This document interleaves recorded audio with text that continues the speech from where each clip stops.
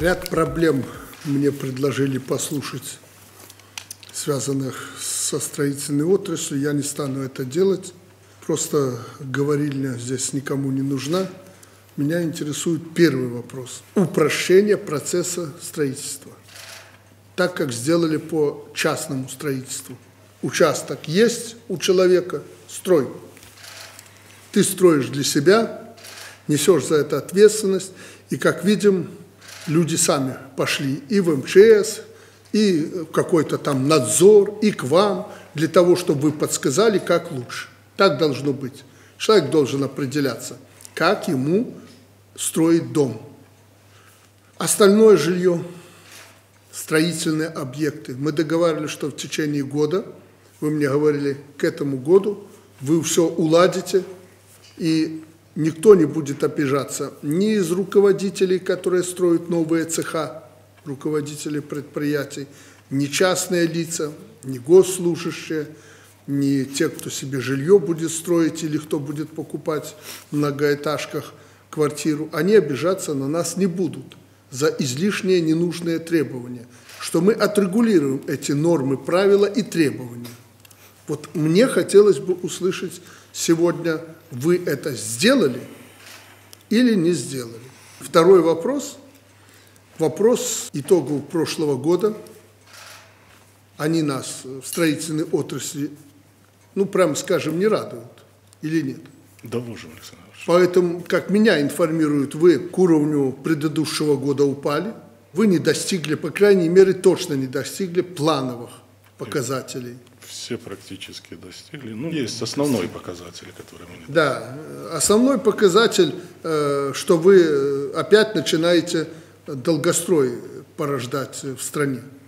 У вас незавершенные строительством объекты появляются, и даже жилые объекты. По-моему, аж 22 жилых дома или сколько 19 у вас? в Минске, да. 19 в Минске. Это безобразие. Это безобразие. Мы людям пообещали, что введем вовремя объект, жилые дома, а мы их не вводим. Есть и другие объекты недостроенные. За это спрос будет серьезный. Я не хочу повторения того, что было несколько лет назад, вот до него, когда мы штурмом брали и людей неизвестно куда отправляли за недострой. Ну и перспектива в связи с заданиями перед строительной отраслью, корректировкой тех планов с учетом военнослужащих, многодетных семей и так далее, которых мы пообещали обеспечить жильем в первую очередь. Ряд все-таки работы был сделан в прошлом году, но еще более серьезный пласт остается на текущий год. Были обозначены вопросы по применению иностранных норм на территории страны для того, чтобы более эффективно и быстро использовать инвестиционные проекты. Был также рассмотрен вопрос об упрощении приемки объектов в эксплуатацию.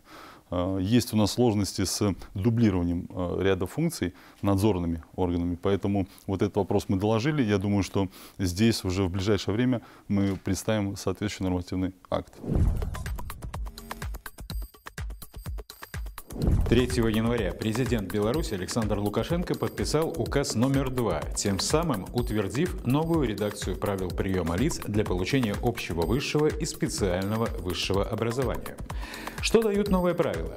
Прежде всего, повышение объективности оценки знаний абитуриентов, соблюдение принципа равной возможности поступления в вузы, а также совершенствование отбора наиболее подготовленных и мотивированных абитуриентов. Эксперты уверяют, предлагаемый вариант, когда 11-классники сдают централизованные экзамены по 2 предметам и потом уже не сдают их еще раз на ЦТ, также поможет снизить нагрузку на выпускников школ и сделают процесс поступления проще. Новшества коснулись зачисления в вузы некоторых абитуриентов без вступительных испытаний, а также вне конкурса. По отдельным направлениям вводятся также особые условия поступления. Прием на целевую подготовку предполагается проводить по итогам внутреннего испытания в вузе в устной или практической форме. Еще один новый пункт, который необходимо соблюсти при поступлении – характеристика из школы, колледжа. Нам в прошлом году удалось преодолеть негативные тенденции и выйти в денежном выражении на положительные результаты по экспорту. Конечно, деньги решают все, но хотелось бы, чтобы мы, и как принято говорить, поштучно увеличивали экспорт. Это значит, что тракторов и прочих автомобилей, калийных удобрений, нефтепродуктов, тонны и штуки мы реализовали меньше, чем в 2021 году. И благодаря тому, что произошел резкий рост цен на те товары, которые мы продаем, мы имеем более-менее положительные результаты по экспорту. Но то, что мы поштучно и по тоннам не вышли на предполагаемый уровень, свидетельство того, что успокаиваться нельзя. Нам надо думать о том, как наращивать экспорт.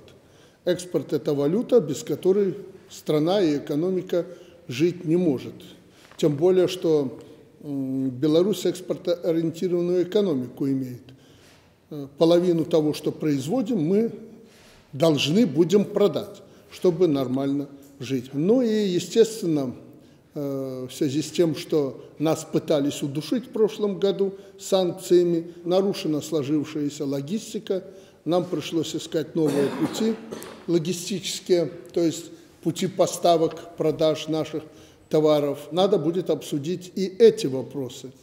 Ну, по крайней мере, то, что вы просили меня решить на уровне президента Российской Федерации для того, чтобы были открыты для нас порты, я полагаю, что все вопросы решены.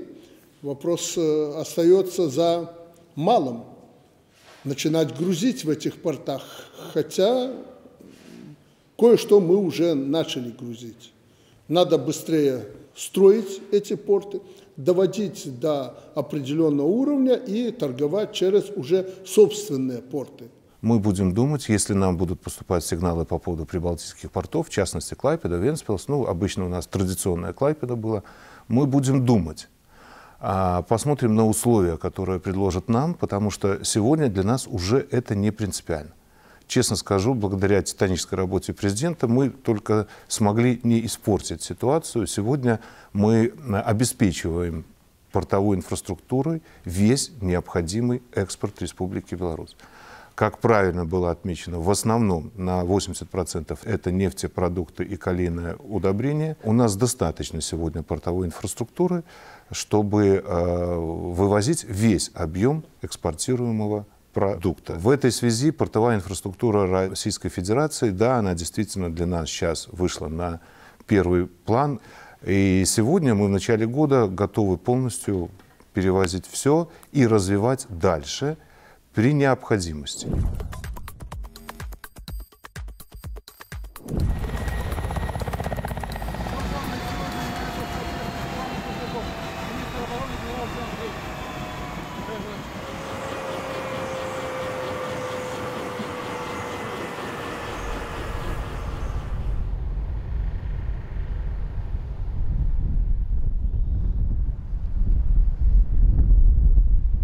Товарищ главнокомандующий вооруженными силами Республики Беларусь. Соединение вооруженных сил Российской Федерации совместно с подразделениями вооруженных сил Республики Беларусь на полигонах Республики Беларусь провели учения, провели командно-штабные тренировки в рамках проведения тренировок союзных сил в Республике Беларусь.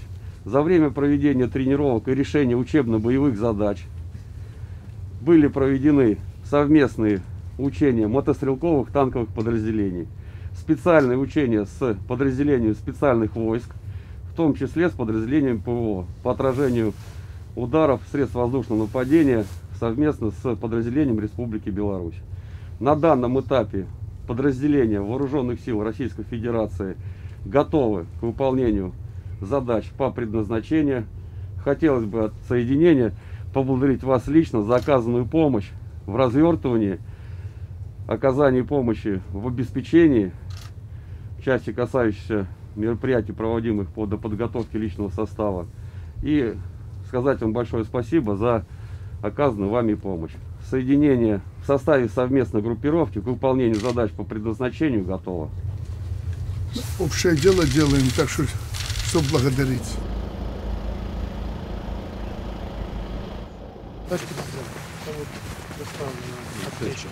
Ну, это тебе, для твоих ребят.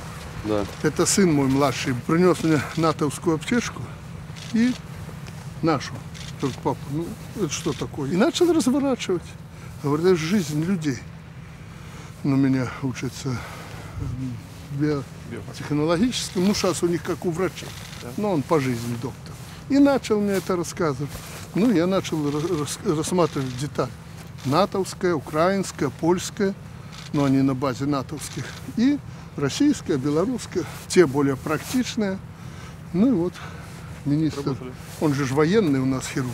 Ну и вот они за пару месяцев сделали аптечку, которая лучше натовской. Когда я принес малому, говорю, ну посмотри, это он сейчас развернул, утром мне говорит, да, это, говорит, лучше. Поэтому я говорю, ребятам надо, чтобы была, потому что в бою это жизнь человека.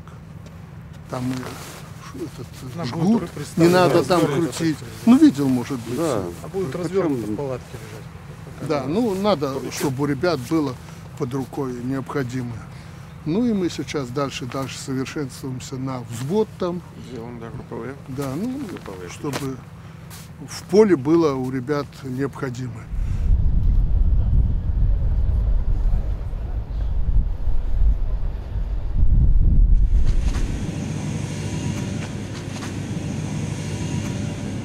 Здесь просто стандартная Привет, палатка. ребят.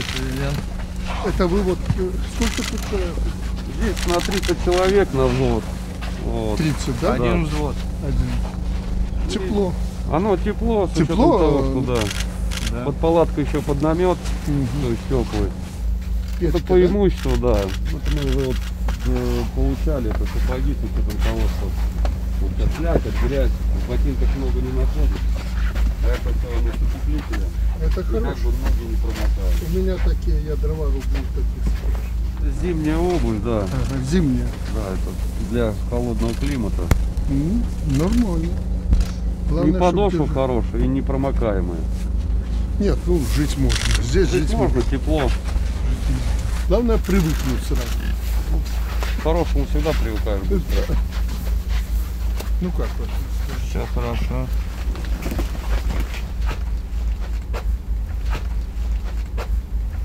Это офицер.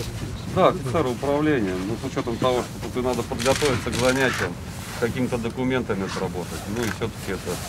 Нет, ну офицер полковника, есть, да. офицер всегда так было. А дежурный же на ночь печку да. топить надо, я помню. Ничего без изменений, все, дежурный приходит, печку протапливает, но офицеру надо поспать. Вас хорошо, я помню, нас выбросили первый раз в запасной район вечером. Из-за ночи надо было все оборудовать, палатку поставили, мороз страшный. И ни кровати не было. Набросали веток, уставшие были лапок этих. Ну и легли. Печку натопили. Я просыпаюсь, что-то у меня бок весь мокрый. Смотрю, вода, оно растаяло все, и под боком вода. Так я когда в палатку захожу, я сразу смотрю на печку и думаю, это уже хорошее. Ну и офицером тогда был. Добрый день, ребят. Присаживайтесь, присаживайтесь. Я думаю, вы мне больше расскажете, чем я сегодня смогу вам рассказать. Для меня это очень важно, и не только для меня, для Беларуси этот тяжелый опыт очень важен. Поэтому это первое, что вы мне можете рассказать. Я очень внимательно буду слушать и использовать это при подготовке наших вооруженных сил Беларуси и России для защиты общего Отечества. Ну и самое важное, самое главное, мы с вашими начальниками, комдивом договорились, что вы скажете о недостатках, потому что нам придется и дальше работать в таком же режиме, готовить и белорусов, и россиян. Вы не думаете, что вот как комдив, спасибо, вы нам помогли и прочее. Мы не только помогли вам, мы сами себе помогли. Мы от вас получаем информацию большую, это опыт. Ну и наши офицеры, помогая готовиться тем, кто пороха не нюхал, образно говоря, и тем, кому надо вспомнить навыки военные, это для них тоже школа, это урок. Поэтому вот два таких вопроса. Я больше хотел бы послушать вас.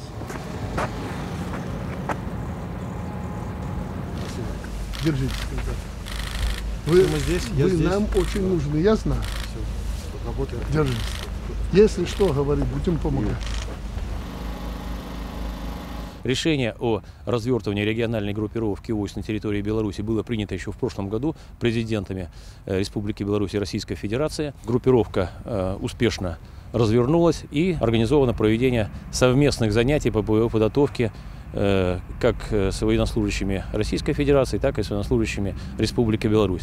Слаживание, взаимодействие, отработка вопросов взаимодействия, то, что и положено.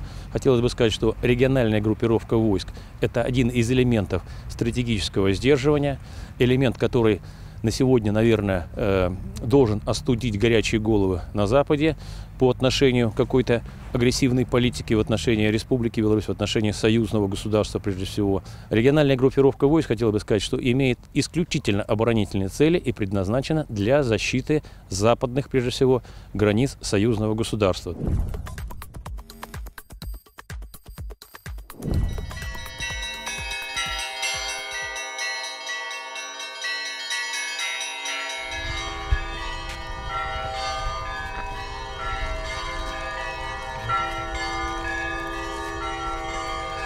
Ну что, матушка, не замерзли вы? Нет? Молодец. Хороший, но бодрит. Хорошо, это хорошо. Монастырь посещает различные социальные учреждения, здесь больницы, потихоньку молодежь, концерт, больницы. Ну, вы взяли много таких под опеку учреждений, монастырев.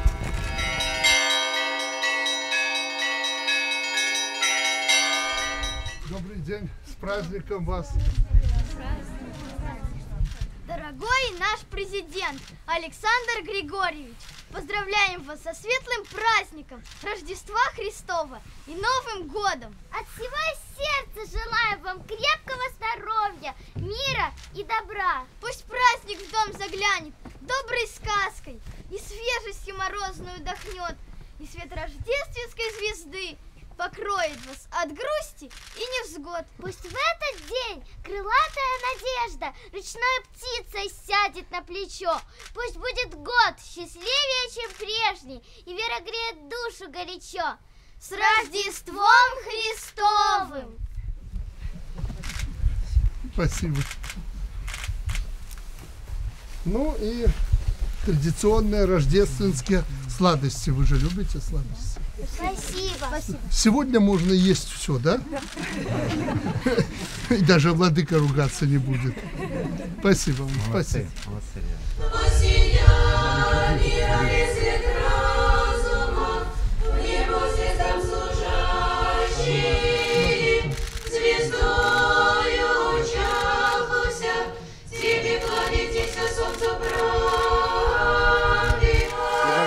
Здесь очень много людей молилось, понимаете, с присязанием, и были такие, просто исцеления, понимаете, когда уже безнадежные были люди в реанимации, и как-то здесь кругом больницы, понимаете, вот в этой иконе очень почитаемые. Может быть, вы поставите за нас народ свечу, чтобы все...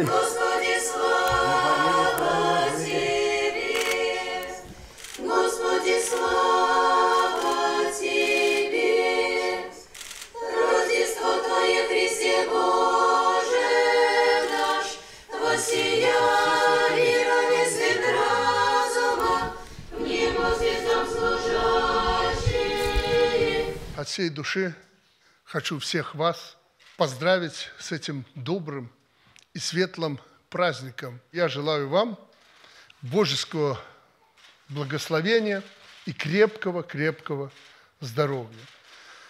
Я хочу, чтобы ваши детки, совсем маленечки и уже повзрослее, не приносили вам проблем, чтобы они были у вас в радость. Как я уже говорил, если ребенок улыбается, значит, наше общество здорово.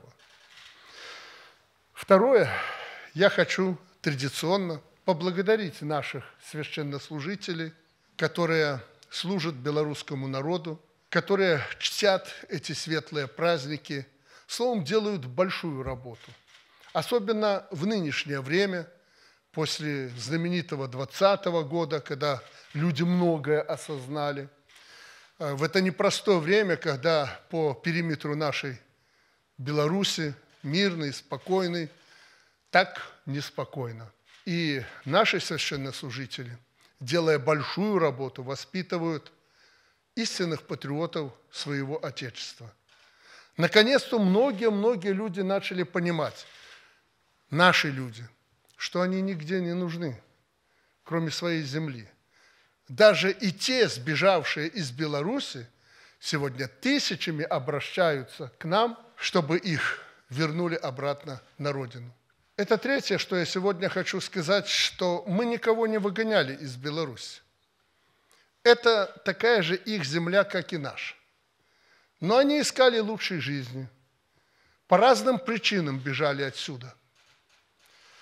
Настало время, когда мы, представители власти, я как глава государства, и вы, священнослужители, наши люди, должны сделать шаг навстречу этим людям, которые в свое время, не то обезумев, не то на какое-то время потеряв ориентиры, ошиблись.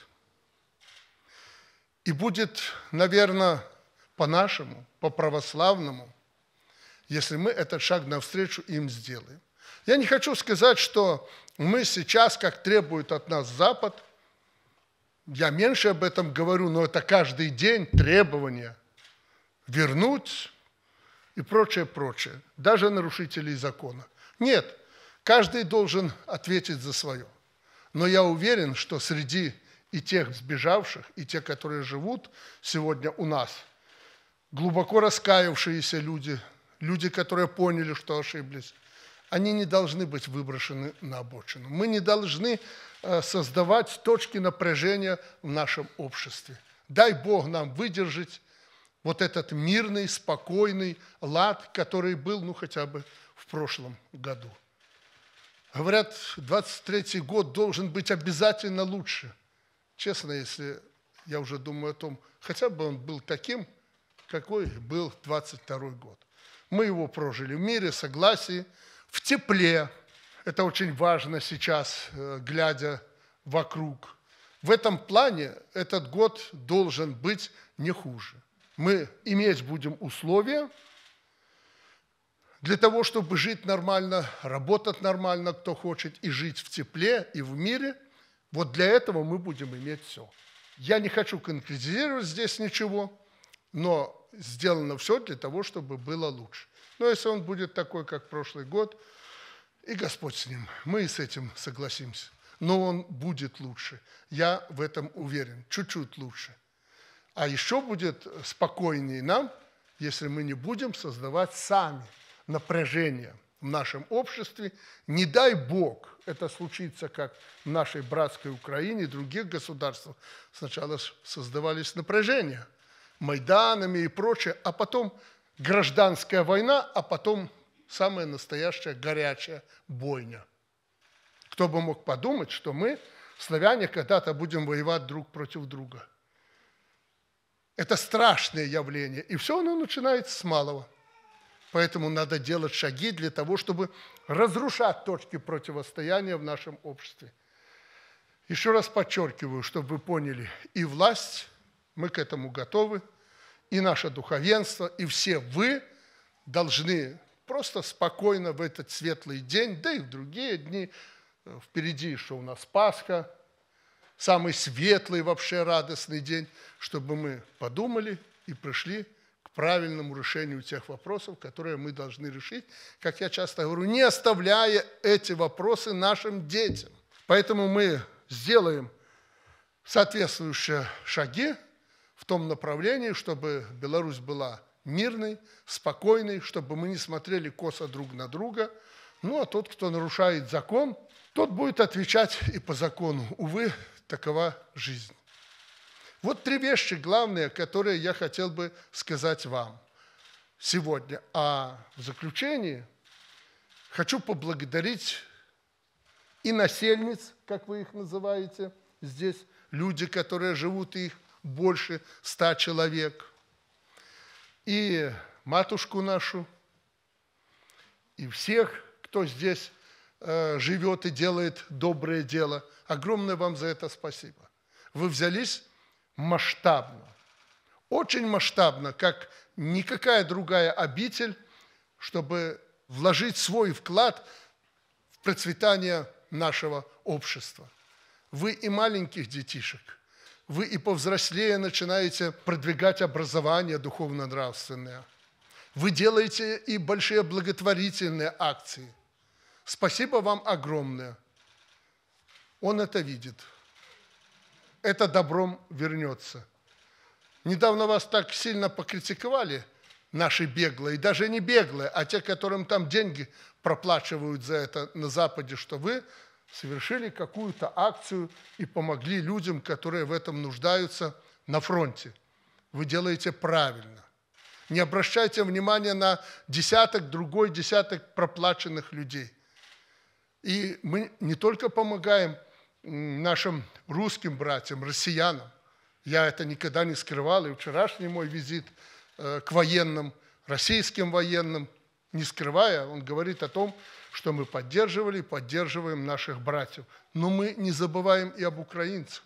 Около 10 тысяч сбежавших от войны в прошлом только году нашли постоянное место жительства и приют в нашей стране. Мы должны протягивать руку помощи, если мы на это способны, каждому, кто в ней, в этой помощи нуждается. Еще раз, уважаемые мои дорогие, присутствующие здесь, представители нашего общества и те, кто нас услышит, поздравляю вас с этим светлым праздником Рождества Христова. Желаю добра, мира. Хочу вас заверить, что я лично, как главнокомандующий, как глава государства, буду делать все для того, чтобы наша Беларусь жила в мире и согласии. Все буду делать для того, чтобы вы спокойно, в теплоте и спокойствии проводили свои дни в семье и помнили о том великом и ценном, имя которому мир. Ну и традиционно в эти дни хочу вам подарить вот эту икону. Спасибо. И начиная с нашего дорогого митрополита Филарета традиции, вам белые цветы в этот светлый праздник для всех наших священнослужителей. Благодарю вас, счастья и успехов вам. Благодарим вас, многоуважаемый Александр Григорьевич, за теплые слова поздравления, за то, что вы делитесь своими переживаниями, мыслями и вместе с тем планами, пожеланиями на наступивший Новый год. И действительно, эти святые дни призывают нас к тому, чтобы мы постарались, следуя примеру Спасителя, который возлег в яслях в вертепе, проявлять любовь, сострадание, желание всех принять, объединить в любви. И, конечно, в этом направлении со стороны церкви мы постараемся сделать все возможное, само наше служение к этому обязывает. Уважаемый Александр Григорьевич, позвольте также передать в дар киевскую икону Божьей Матери. Завтра ее праздник.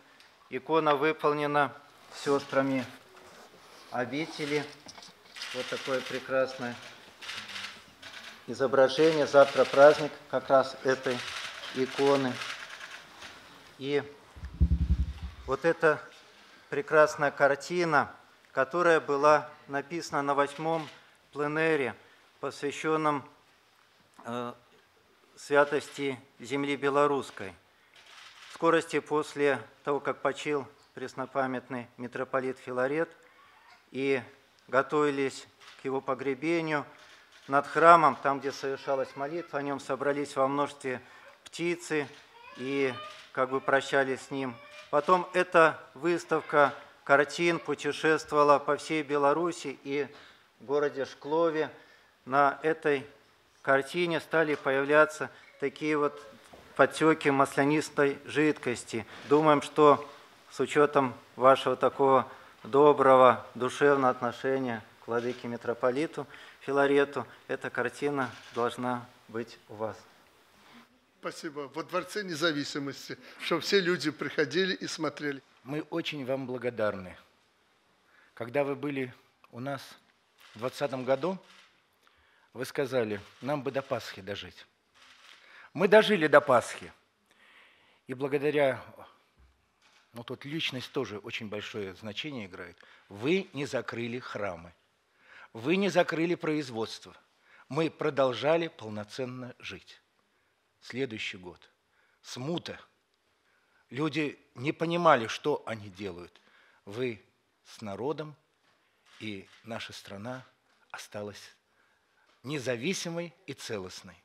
И сегодня надо быть дерзновенным, чтобы сказать, мы с Россией. Это действительно по-православному, и за эту правду, за то, что вы не ищете каких-то непонятных, а в политике этого много ходов, а все говорите то, что у вас на сердце, и Бог слышит вас, и Бог помогает вам, и будет помогать, и мы всегда будем с вами.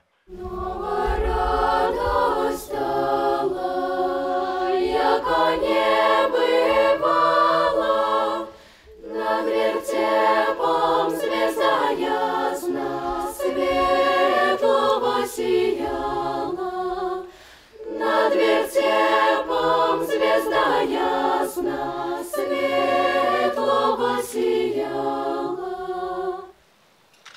Здорово, молодцы. Спасибо, спасибо. Успехов. Праздничным Рождеством. Да, она одевалась, сразу почувствовала, что молодцы. Спасибо. Успехов. Успехов. Спасибо вам. С праздником вас! С праздником вас! С праздником! Настроения вам хорошего! Добра, мира и, главное, здоровья. И вам здоровья. Держитесь. Успехов вам. А вам с Богом. Руку пожимайте. Спасибо. Спасибо. Спасибо.